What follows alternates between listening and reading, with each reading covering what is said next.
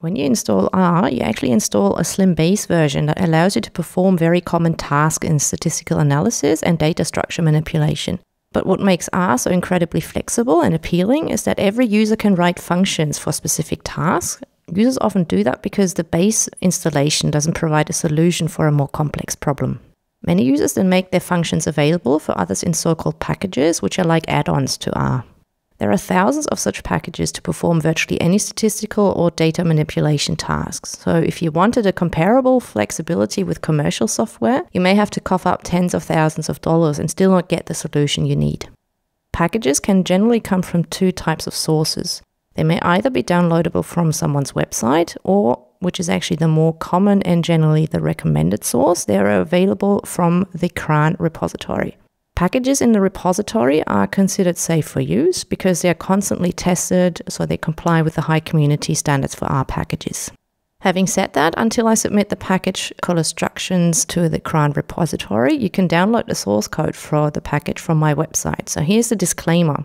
I ran the same tests on the package that CRAN also uses on packages in the repository, but you must be aware that you use the package at your own risk. Of course, you can always check if I have meanwhile submitted the package to CRAN and download it from there if I have. Until then, go to my website and download the source code for your operating system. Important, do not unzip the folder.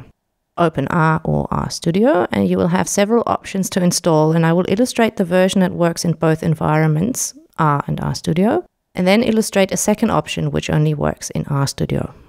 At the console, type install.packages, parentheses, file.choose, parentheses, comma, repos equals nil, and hit enter. In the dialog that opens, navigate to the folder where you downloaded the zip file to, select it and click OK.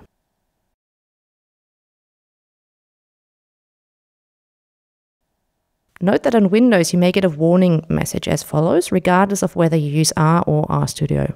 I will simultaneously illustrate the second option to install packages, this time via the Packages tab in the pane over here. Select the Packages tab, click Install, and then select Package Archive because you're not installing from the repository. And in the dialog, navigate to your download, select the archive, which is the zip folder, and click Open, then Install. Now the package Collostructions appears in the list of installed packages. Note that to use a package in R, you will need to load it.